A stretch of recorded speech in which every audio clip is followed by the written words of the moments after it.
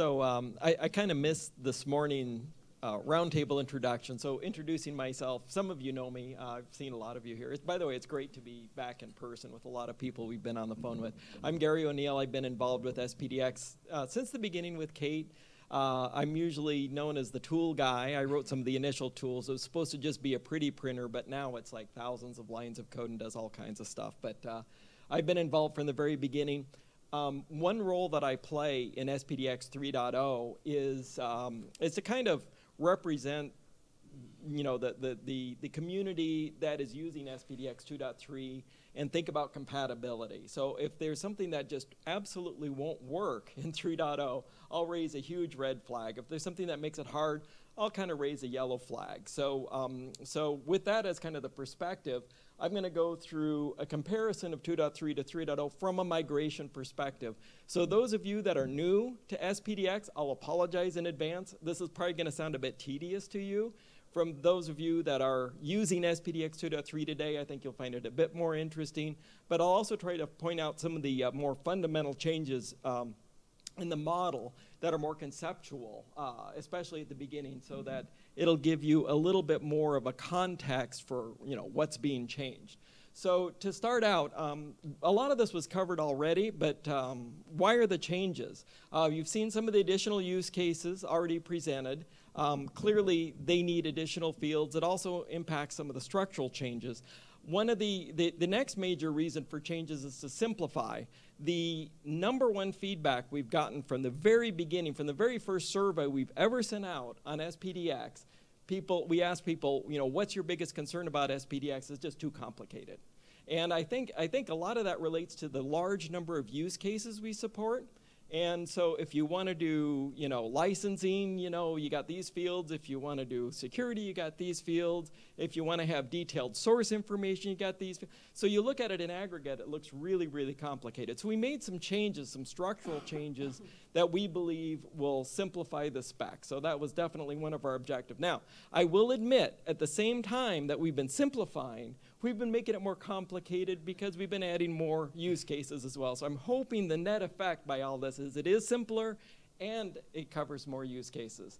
And the last one is flexibility. And this one actually has a fairly substantial impact on the structure of SPDX. Now, let me give you an example about flexibility. Today, in SPDX 2.3, if I want to send SPDX information to you, I have to include it in an entire document. So I got to wrap everything up in one document and send it to you.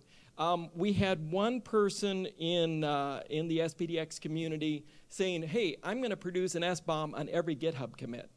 Or every Git commit, I should say. Every Git commit, they're going to produce one. And it's only going to be these little teeny changes. So how in the world can I do that if I have to reproduce every single element, every single file, you know, reproduce everything? And then how are these amend relationships to tie it all up? That's just crazy.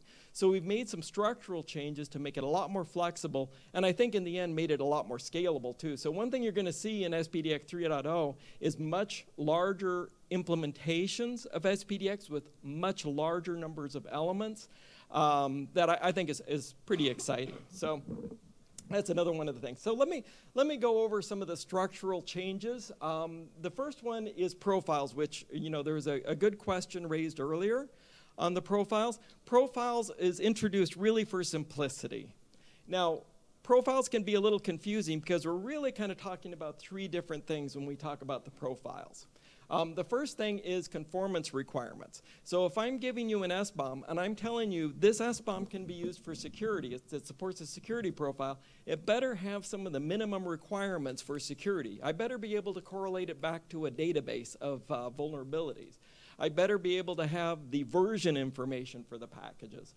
And these things may or may not be interesting to people who want to use the licensing profile. But if I'm using the licensing profile, I better have a concluded license. I better have a declared license. So when you can think of these as like conformance points.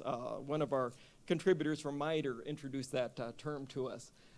So these conformance points are part of a profile. They're also a namespace. Now what I mean by a namespace is if you look in our Git repository, each directory is for the profile, and that's going to be a different namespace. And it just helps us organize it, organize the information so that if you're interested in this, you can search on that namespace and ignore the stuff you don't want to see. And the last thing, it's actually how we organize. You'll see different teams that actually are producing these different work groups around the different profiles. So that's the way profiles work. We are introducing a mandatory new field which tells which profiles you're supporting. And at a minimum, you would be supporting the core profile. And most likely you'll be supporting the software profile. But beyond that, all the other profiles are really the choice of you as the producer or you as the consumer, what you're requiring of your producers. Another structural change is the external document references. So today in SPDX 2.3, this I know is going to be the most tedious slide. I apologize for, especially those of you who are not in 2.3. In 2.3, if you want to reference an element that's not in the SPDX document, you basically have an external document ref that points outside of that. In SPDX 3.0, we moved this down into each individual element, so it can actually support the references externally. And we split it into two different classes. There's not one class anymore, but two. One that describes the imports. So basically, the imports will say, this is where I got it from, this is the package, this is a checksum of the SPDX document, this is enough information to know where it came from. And the namespace map gives you the information about the shorthand references within the document itself. So we separated out into two different classes, the functionality that makes it more readable and the functionality that makes it verifiable. And, but all that functionality is there, but it is a structural change and it will impact. If you have tooling, you'll have to adjust the tooling to the new format. Relationships, I think this is one of the most impactful, and I guess there was a question on relationships as well. Relationships are important to us in the SPDX community. In SPDX 2.3, a relationship was a property of the element. So when I produce an element and I deliver that to you, I tell you what all the related items are. The problem with that is that if I want to change that relationship, I have to create a new element, because once you create an element, okay, let me go off on a little tangent. This is a very important point for SPDX. Once you create an element, it's done. Once you deliver that element, once you ship that element, we call it minted. It's like you've minted it and you cannot change it again because people are relying on that data. So that element is minted. Now I want to add a new relationship. Oh, I got to go, create a whole new element with all the same information. So let me pause there. I see a couple looks. Does that make sense? Yeah, that's a very important concept. Okay, so in SPDX 3.0, we moved the relationship out to be its own element. So instead of it being a property of an element itself, it's its own thing. So you can now create a new SPDX document using the external refs that I was talking about a slide ago, and I can point from one element to another. So if I want to introduce a new build relationship, or if I want to introduce a new security, information relationship, like a VEX information, I can just drop in an element, and I don't have to change a thing on the from and the to. Everything's updated. It's very important for the scalability. Make sense? All right. There's a few other miscellaneous. Those are the big ones, by the way. Entities, which I think we're going to rename to agents. I don't know. This may get renamed. But there is we've restructured. Right now in SPDX 2.3, we have a string field for person, tool, or whatever. It's just a string, right? And you can parse it or, deal with it as you wish. We're making it much more structured in 3.0, where we've separated out, identities that are entities that have some kind of a, what's it called, the naming authority, so you can go to an authority and know that's who the person is, or maybe it's just a,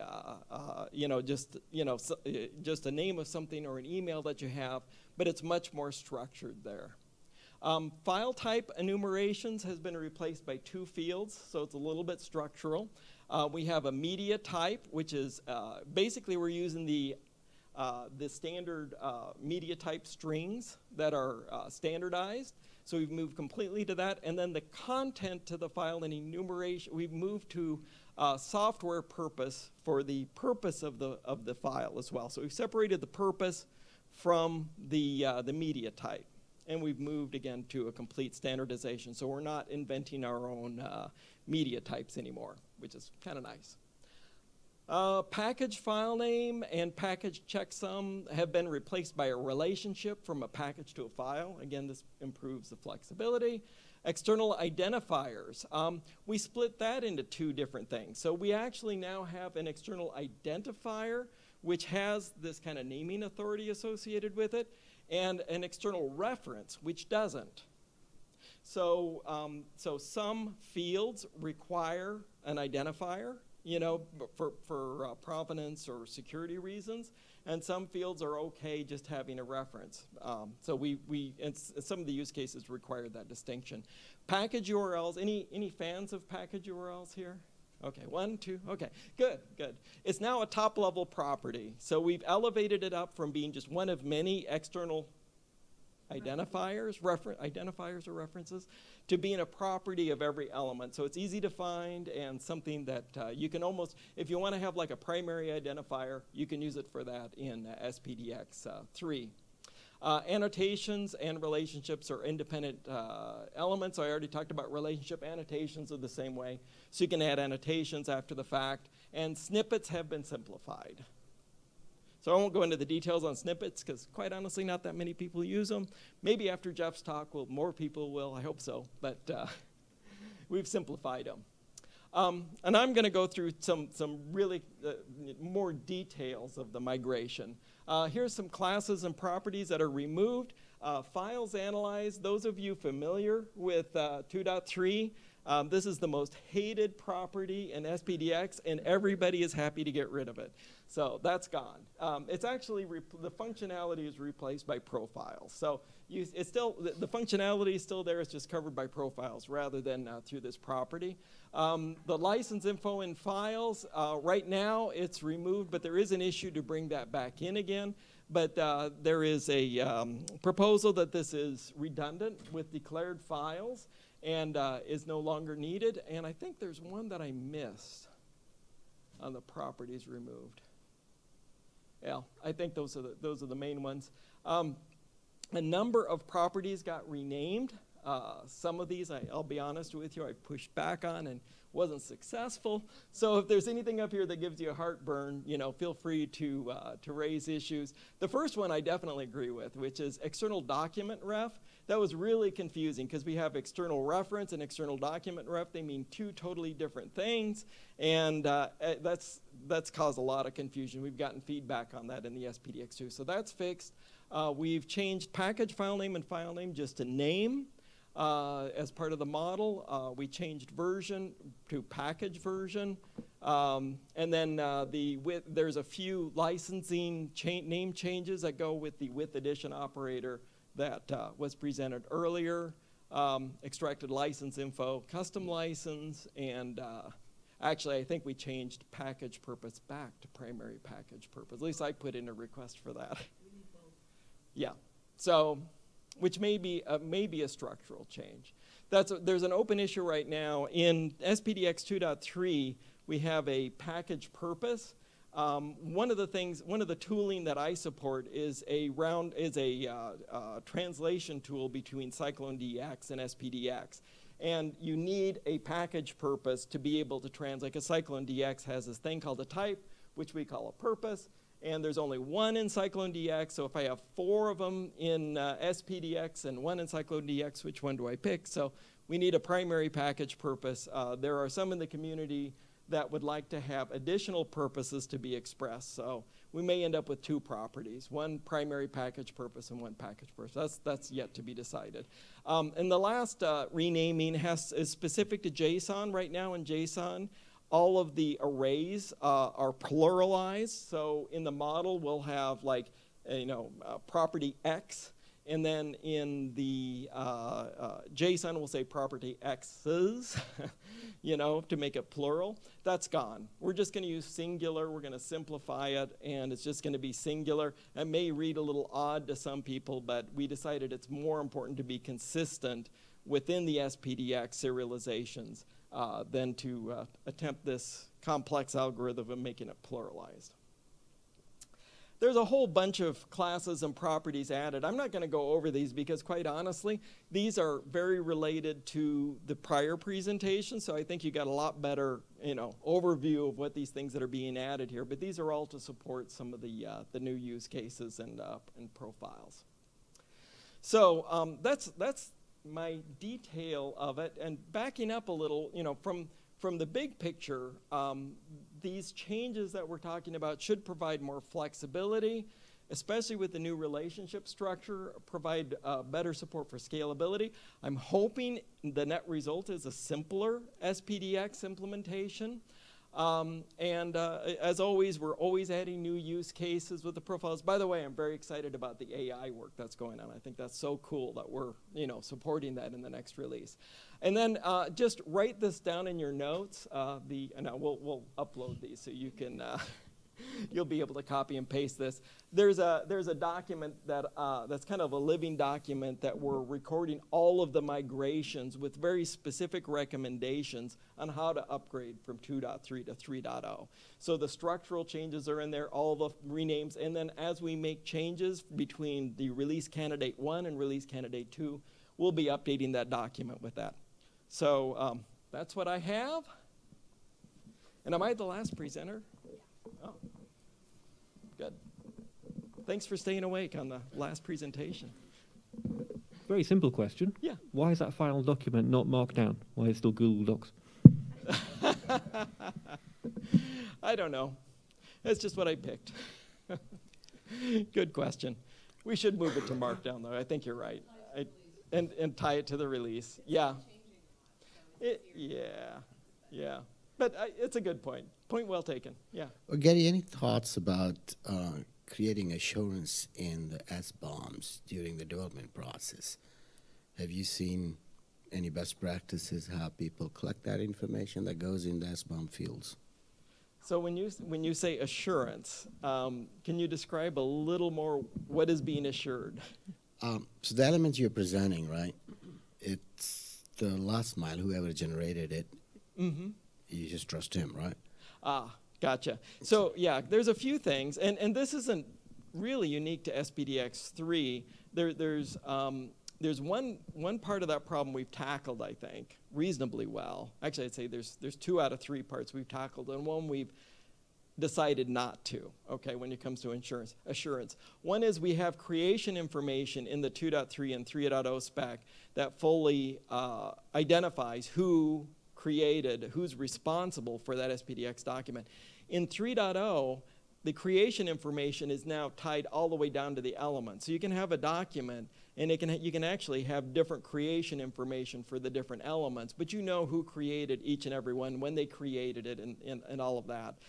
The second thing that we did tackle is if you're referencing an element that's not in your document but is externally, there's verification mechanisms to make sure that that document wasn't tampered with. So we have verification and checksums, and we also have verification checksums and hashes for the artifacts that are pointed to by or represented by the metadata in the SPDX document. So you know, so if you can actually get a hold of that artifact, you can checksum it, look to see what the checksum value of the SPDX document, and so that's all there. The one thing we did not tackle is how do I know, there's no digital signature on the SBOM itself. And that was a conscious decision because, once you get into that, you need to have a certification authority, you need to have a whole infrastructure to support that. And we thought it would be best left to other standards. So we'll produce this chunk of bytes, right? And then we would encourage other standards community, SIGSTOR, others, to actually wrap that in a, some kind of a digital signature standard. So I think there's a lot of interest in including that. We just don't want to duplicate what other standards have done. Oh, okay. So I have a question for the build profile. Is there support for self-attestation for a secure build? Like there's a new NIST requirement that, you know, people who are selling software to the government must self-attest that they have a secure build. Is there a way to do that in the build profile? Yeah, I think there's so the NIST SSDF attestation, I think that covers a little bit more as well outside the build, but one at least isolated to that part of the build. I think we don't explicitly say it because the format isn't necessarily, well, at the time of writing wasn't even published. But I think we could see that as a use case where you could include that as an external reference as part of the build element for that particular component. Yeah.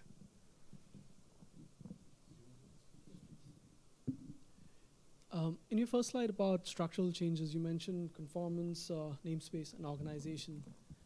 What is the purpose of organization? I didn't catch. Oh, I don't understand that. That's just, it's internal to the SPDX community. It's how we organize ourselves. So we have like a weekly meeting for the core team, and then we have like a bi-weekly meeting or every other week. So it's just how we organize ourselves. I just mentioned it because some people get confused. You know, it's like, why are you calling this meeting the profile? You know, it's kind of part of how we organize. It's the verb, Yeah. not the noun. Yeah, exactly.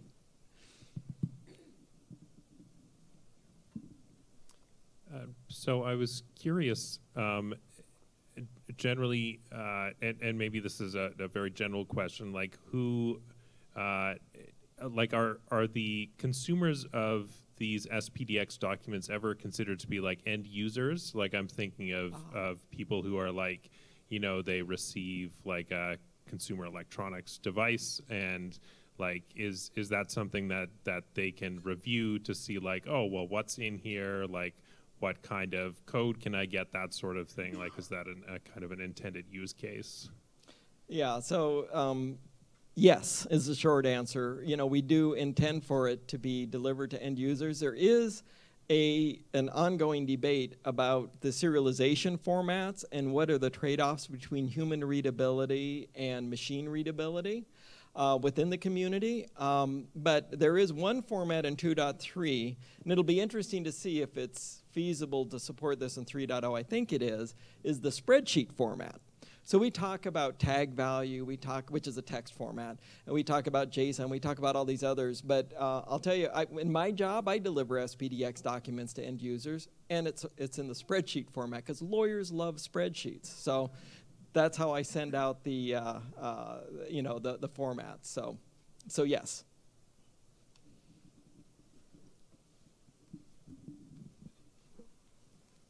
Going back to the first presentation from Steve, I noticed that one of the operators mentioned in expressions was a unary or later operator, the plus symbol. My understanding was earlier this was deprecated because license IDs are just strings that represent licenses. So does this mean there's now a recognition that several licenses in a list are successive revisions of the same license? Yes. Gary, I could speak to that if. Go ahead. I don't know if I'm still on the audio. Hey. You are. Yes. It's like, I'm looking around. Where'd that voice come from? Okay. Go ahead, Steve. Yeah, so just to respond to that, so that plus operator, the or later operator, so just to be clear, that's always been present, or at least for years and years has been present. What it's meant to signify is that the applicable license is the corresponding license that's specified or any later version of it. As far as SPDX is concerned, we're not, like if you look at the SPDX license list, there's not any sort of syntactic meaning or anything that we're defining to say this license is a later version of that other license or anything like that. So it's not necessarily, like SPDX isn't in the business of saying this, you know, this version 2.1 is later than that version 1.3 or kind of other ways of specifying it. It's more meant to signal to the consumer of the SBOM that the included license or the declared license says it's this one or any later version. So there's nuances around it, particularly when it comes to some of the GNU licenses, due to some of the requests that came from them and the FSF about how to communicate only or later in the context of some of the GPL, LGPL, and so on. So it's short version, it's complicated, but that, I guess just to say that plus operator has always been there, and so we're just signaling it will continue to be. Karen. So Kate had mentioned that you, with 3.0, you might go to ISO to get it certified. Mm-hmm. What are the criteria to make that decision? Boy, do you want me to try answering that? Okay. Yeah, I think it's stability of the spec. You know, it's a lot of effort to go through ISO, and you know, we want to make sure we don't have to go through it too frequently. So once it's fully stable, and we feel like the rate of change has kind of come down on it, I think that's when we'll go through ISO. Yeah, we go through the pass. I guess I did have to speak. Sorry, Gary. We go through the pass, which means we're in the field and in use. And so we go through that path to go into ISO. At least that's how we did with the 2.2 spec, and we'll probably do the same thing here. Okay. Our challenge is going to be moving from this model version we've got right now to updating our docs. Will be a nice little challenge for us, so it won't be quick. Gotcha. I want to go back to one of the questions that gentleman asked about human readable format, and you mentioned you love spreadsheet. Is there another way to present? Because I see there will be a lot of consumer electronics, especially in the healthcare sector, that may require some visibility into what's in there, especially vulnerabilities before somebody can start using for critical healthcare needs. Yeah, and we're definitely considering, continuing to support tag value, and that's an ongoing. I don't think we've come to a resolution yet on that. But it's definitely an ongoing discussion on, what's, and that's kind of like the next step for SPDX, by the way. Now that we have the model kind of solid, still being reviewed, you still have an opportunity, to influence it. But we're going to start shifting our focus to the serialization format. I'll give you my personal opinion on this, and I know this is going to invoke a reaction from some of the other SPDX community, but my personal opinion is I think having like a tag value type of format makes a lot of sense with certain profiles. But with some of the other profiles, which are very complicated, trying to force that into a flat two-dimensional structure is going to be extremely difficult. So my opinion is we support it, but we limit what profiles we support it for. We'll see. I don't know.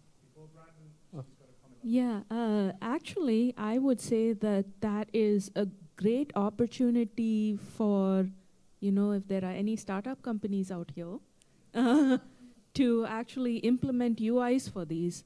Because what's nice about SPDX 3.0 is that it's easily encoded into like a database format, so there's a schema right there for you to implement, and we're working on serializations that you can convert from your database schema, so you can make SQL queries, get JSON, and then display that JSON in like something written in React.js. So these are all things that can be pretty easily implemented. And so my humble opinion about this is that you will no longer want to look at spreadsheets. There'll be some pretty UI that you would rather like to look at. My question is more on the defect side. I think one of the use cases I'm thinking through is like, I'm scanning for vulnerability, but I may throw usually we throw a couple scanners at it. And I think in kind of like the decision making, it's helpful to know kind of looking at the evidence or which scanner this particular scan came from. Would that be encodable today, or how would you encode that? Yeah. Yes, it is. Yeah. So you want a way to communicate the scan that picked up the CVE? Yeah, I think. Does that be in the evidence? It's in creation info. Yeah. Actor. Oh, that must be Thomas. Thomas, go ahead. Yeah, so there is an optional field. So in SPX 2.0, you had the creation info field where you can say basically which tool created the whole SBOM. There's also, that's on every element in SPX 2.0. So optionally, you can, for every element where you have vulnerability information, or you can basically say like, this was created by this tool. So if you have and there's also relationships. There's multiple ways how we can do this, but it is possible to exactly say which one scanner that. Actually, I need to look at the license profile because there I need to look if it works the same. But again, only now for the first release, these two came together and we need to make sure that both mechanisms will work the same. But it's possible to show multiple because, again, I work personally on OS Toolkit or ORDS, and we have multiple security scanners and multiple license scanners basically giving information into the SBOM. And it was always tricky to tell which one is which. And now, especially for security, we're introducing a lot of different agents, we call them now. I always keep the word actor. So basically, you can exactly say that this tool, organization, or person did a particular thing. That's all possible, but it's all optional. So if you want to, you can include it. If you don't want to, you don't have to. I think you could also use like a published by relationship besides the creation info. But then that would be so that would be on the relationship though, because the relationship of a vulnerabilities a package affected by vulnerability is encoded within the relationship and not the individual elements. But you can. This is the weird thing what people really have to get their head around. Relationships are elements. So you can link to relationships. You can point with relationships to relationships.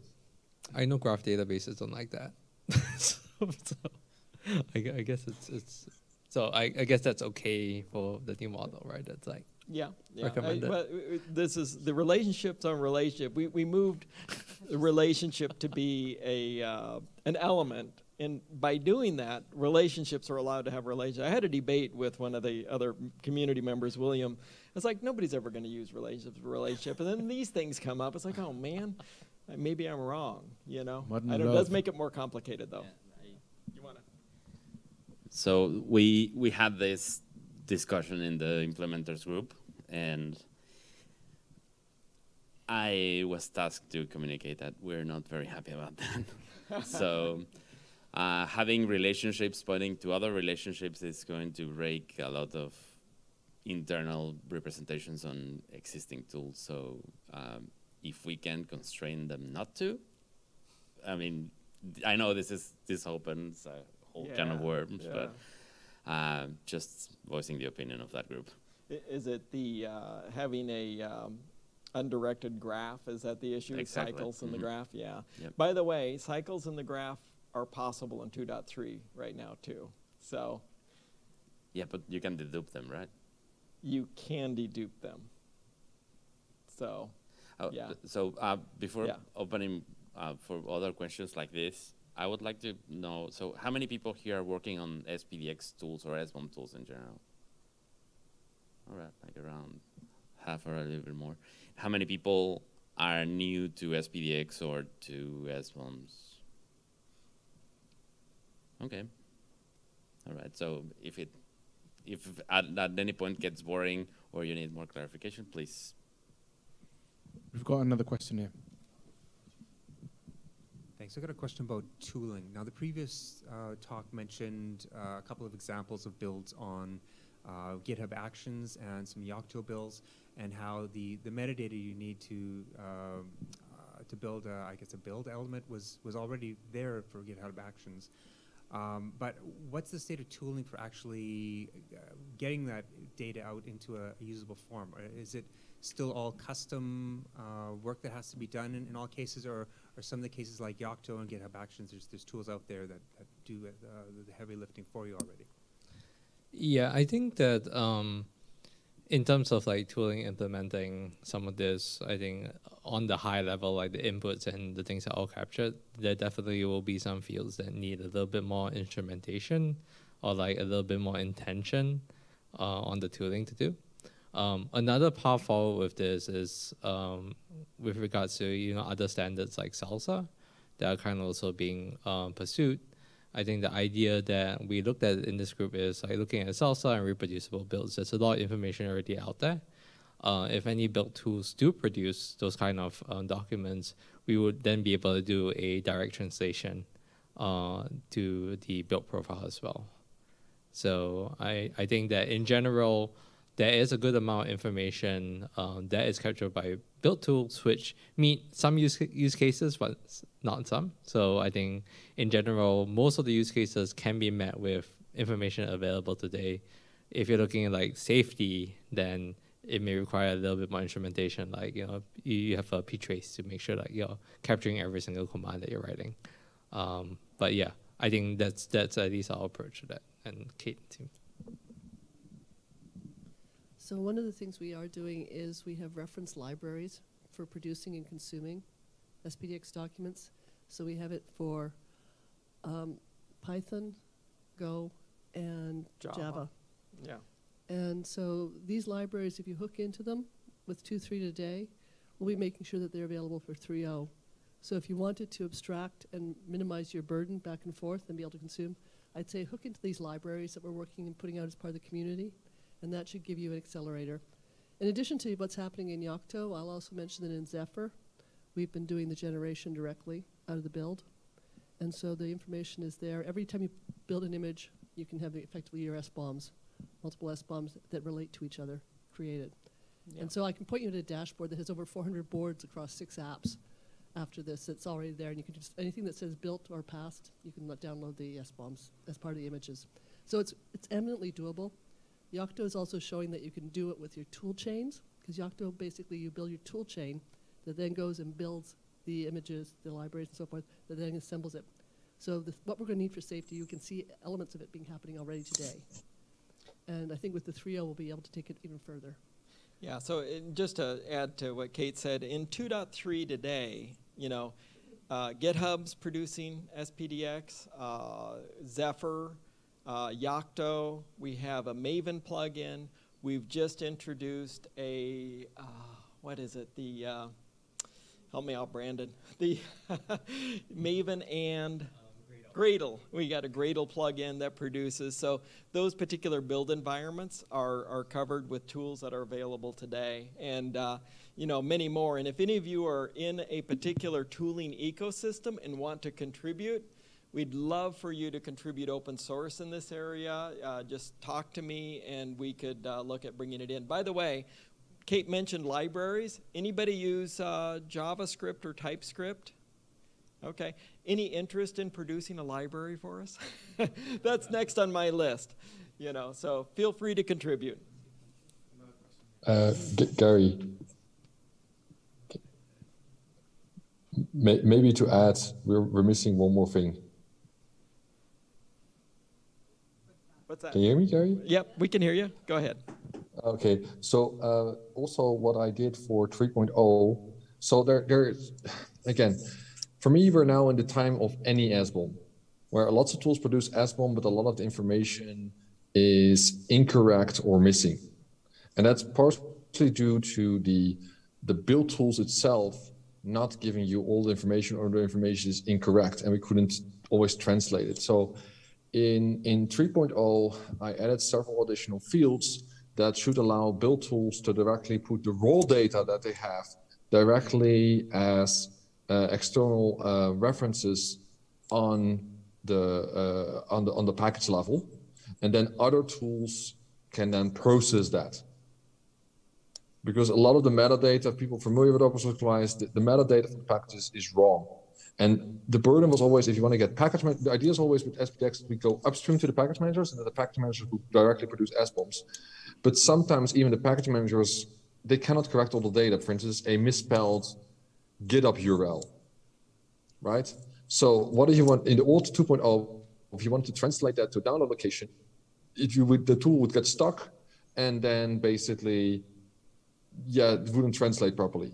Now in 3.0, the tool could still output it as a reference link, even if that link is broken, and then a further tool on the tool chain can then basically work and process it. Because like working on clearly defined earlier, I can tell you that about 40% of all metadata for all the major ecosystems is broken in one form or another. And sometimes slightly broken, sometimes really broken. A lot broken, yeah. And so that's why I said that's why Orta we have this whole curation mechanism where you can fix it. But said if all goes well for SPDX 3.0, we'll implement ORT, and there will be a GitHub action and a GitHub pipeline, and we are supporting 20 plus different package managers out of the box. So we'll generate SPDX 3.0 for 20 different package managers in one go. Hopefully, a little bit luck at launch of 3.0. Depends how long we take.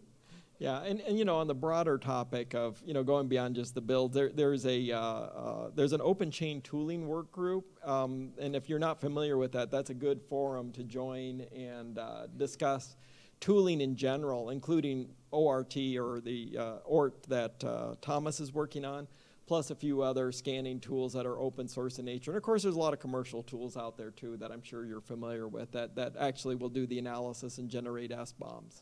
So lots of tooling out there, more needed. Gary, the group is now renamed. It's Open Chain Automation Working Group. Now everybody's renaming things on me. Okay, Open Chain Automation Working Group. The current name of the group, yes. So thanks, Thomas. I may go back to my previous comments about defects, exposure in SBOM. From a user perspective, that's very time consuming, especially with the CI/CD deployment where you will not have time to look at all the defects, whether or not to accept the software and deploy. So having defects somewhere in the SBOM that's machine readable, and you can have, if AI is supporting, do the impact analysis, you could have machine making the decision for greenfield deployments. Mm-hmm. Good point. I don't know if the... Karen, did you want to do? Yes. Oh, thank you. I'm just curious. I mean, I am new to some of these tools. Is any of the tool makers using AI-powered tools to take some of the data? No? Because I can see with vulnerabilities, this would be a huge opportunity to build a tool. Mm-hmm. Yes and no. So in the Open Chain Automation group, we had discussions on this. And it's two parts. If you look at licensing, using AI is not really useful. Because in licensing, actually, we're looking for the opposite. So we're not looking for like the Apache license. We can find a million examples of the Apache license and detect it properly. But you're looking for the anomalies. And there have been several experiments looking for those anomalies. With AI, it didn't really work. Coming to security, it's interesting. Yes, you can parse basically CVEs and all the broken information to get better metadata. But the problem is still, and if you're familiar with security and you look at the security data providers, the information that you get is generally terrible. To the point that I was looking today whether I could figure out for like even a lot of this, the information that if the GitHub repository was mentioned for the project, it's not there. It's all not properly structured. It's all not. So yes, there is still a lot of work to be done, but that's why you now also see like things like OSV and all of the others coming in, basically doing an open source version of those security feeds to basically work on getting that data better, because I'm sorry to say, a lot of the data that we get from the commercial tools is useful, but not perfect. Running AI on it would really be tricky. And we have done experiments with it. It's terrible. Yeah, we run into two issues with, automating security. One is correlation. We get information about an SBOM and correlating that to a database isn't perfect. We don't have a good ID structure. In SPDX, external refs is the secret to that. Put as many external refs as you can find. If you got the software ID, put that in. If you got what used to be called GitBOM, which is now called something new, Yeah. Put that in, you know, certainly Perl's package URLs are the favorite ones. Download locations can be used. Put them all in, because as Thomas mentioned, you know, the metadata is not perfect. It doesn't correlate. Maybe if the Perl's wrong, but the SWID is right, you know, you can correlate and you can find the information there. The other problem we run into is stale data. So somebody, I mean, I run into this all the time. As you know, as Thomas just mentioned, you go to the GitHub, you know, homepage, and somebody moved it or renamed it or something, so the URL's all messed up. So stale data is also an issue, because the SBOMs were produced at one point in time, but you may be looking for the information based on that SBOM at a much later point in time, and lots of things can change on the internet.